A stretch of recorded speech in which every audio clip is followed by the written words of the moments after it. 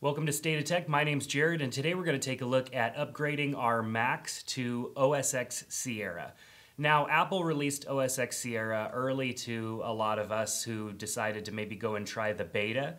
They did a public beta. They've done that the last couple of years, and it gave everybody kind of a sneak peek into what OS X Sierra was going to include. So today is its official launch day, which makes it available to all of us, which is pretty neat, and it's a simple download from the App Store. But before you go doing this, there's a couple things that I want to talk about. The first is that you always want to make sure to have a recent backup, and so I'm going to go ahead and show you how to do that. But the second is that not all the time are applications ready for the next version of OS X. Even though Apple pre-releases their developer previews pretty far in advance, it still takes developers a little bit of time to make sure that the final actual shippable version of a new operating system is going to work with their application. For example, in the past, I've had issues with Adobe Photoshop and stuff like that. These days, it's gotten much better. Apple has, gives the developers access to their software much further in advance, so it gives developers a chance to play catch up. But if you have customizations or any tweaks or things that are running for certain applications that you can't live without, I recommend making sure that you check to see if there's compatibility with OS X 10.10 Sierra now, because if there isn't, then you're going to have some issues potentially, and it would be a real bummer for you not to be able to use your system in the way that you're used to using it.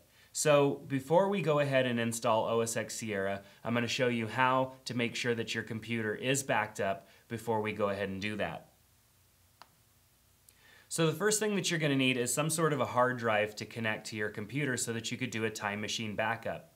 Time machine backups are the simplest way to back up your Mac, and it's definitely recommended. Whether you have a hard drive that you buy, such as this little WD backup drive here that I've been using for quite some time, or you buy one of Apple's time machine backup devices that basically lives inside of a router, there are some pretty cool things that you can get out there. Now, in our offices, we have a network attached server, a NAS that we use, and our Macs connect to that and do a time machine backup to that periodically throughout the day and every night. So we don't have to really do anything because it's all automated. Now at home, I use a drive like this. I plug the drive into the side of my computer, and overnight it backs up, and I have a backup now at home as well. So not only do I have a backup of my laptop at work, but I have a backup at home. If something happens where, the backup drive and my Mac got stolen, at least in another location, I still have a backup. So for me, having redundant backups is definitely important. All right, so when you plug in a drive, it's going to show up on your desktop, and of course you can access that drive. But what you're going to need to do is go and open up System Preferences, and you're going to need to assign that as a backup drive, as a Time Machine drive. So in System Preferences, tap on Time Machine, and if you have a disk selected, you're going to see that right here. You can see that the Time Machine that we have locally on our network is available here, but you can add multiple. So let's go ahead and click on Select Disk. Now we have the option to use or remove a disk. I can remove a disk if there's one that's already connected, or I can add a disk that is now available. And in this case, it's the WD 1 terabyte. That's more than enough space to back up my laptop because my laptop only has 512 gigabytes. This hard drive is 1 terabyte. So you want to make sure that you have a hard drive that you're connecting to your computer that has more space available on it than what your computer is currently using. So if you're not sure what your computer is currently using, simply go and open up Finder, scroll down to your computer's name, choose whatever the name of your hard drive is, Mac hard drive or whatnot, and then hit Command-I, and it will show you the capacity of your drive and the available space and how much is used. So I would need a drive that has at least 256 gigabytes of space on it in order to do a backup. So I'm going to use this disk, and it's going to say, do you want to stop backing up Time Machine and use WD, or use both? I could say use both. You probably won't see that message unless you are in fact adding a secondary backup. And it's going to want to erase your drive and format it. This is a basic thing that it does for connected drives that are not ready to be Time Machine backup drives. So I'll go ahead and hit erase, and it's going to format this drive and then make it a Time Machine backup drive. Now, if you don't want that to happen, if this drive has other things on it that you don't want erased, I recommend using a different drive. Or if you're a little more of an advanced user, you could partition the drive so that you have storage space on it and a Time Machine backup space on it. But that's a little more advanced, so only do that if you really feel confident in, playing with partitions and stuff like that. So after it's done formatting and partitioning this drive, I can go ahead and let it start doing the backup process. The first time that you've done a Time Machine backup, it's going to take a bit more time because it's backing up the entire computer.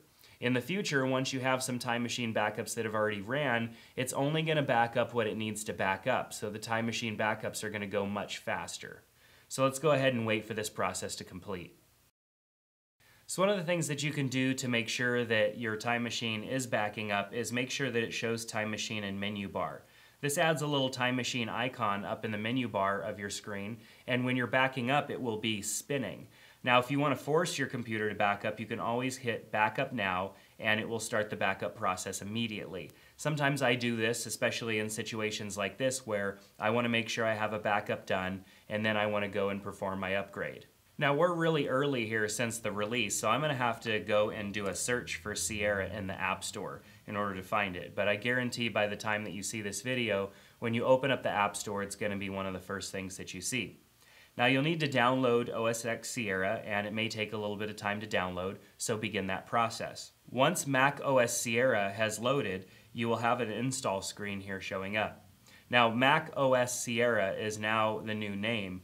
macOS X is not the name of the operating system anymore. They've unified the name, so macOS is now what it's called instead of OS X. Click Continue to start the installation. Click Agree and Agree. Select your target disk. Hit Install. Put in your password. And the installation process will begin. The next step is to click Restart. So the installation process of macOS Sierra can take a little while. The process here, sometimes depending on the speed of your computer, could take 15 minutes, it could take up to an hour. So prepare to be patient and make sure that your computer is plugged into power. It will not let you complete a full install without being plugged into power, so make sure that you do connect it. If you're on a laptop, make sure that you can remain connected to electricity until the installation has completed. Alright, now when the process is complete, you should be back at your login screen. Now if you had any issues during the setup, such as your screen going completely dark and it seems to stay like that forever, just go ahead and hold down the power button on your computer, let it power down on its own. If you hold it down for about 10 seconds, it will just shut itself off. And then go ahead and wait a couple of seconds, then hold down the power button for a second again to power the computer back on, and it will resume the process. I had that happen on my laptop, and all I had to do was just a restart. It resumed the installation process, and then here I am. So I'm going to go ahead and tap on my name here, put in my password, and then I'm presented with a screen that wants me to sign into my Apple ID. So I'm going to go ahead and put in my password for my Apple ID, accept the terms and conditions, and then allow it to finish the setup process, which should only take a second or two. Now, one of the last things it's going to do is ask you to enable Siri on your Mac. So we'll go ahead and click on Continue to do that, and it will finish the setup process. Alright, so it kept my background. I get this little optimizing your Mac, so it says performance and battery life may be affected.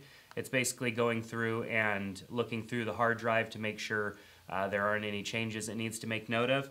Now you're going to notice down in your dock it says Siri. We can click on Siri and it says what can I help you with. So it will go ahead and allow us to ask it questions.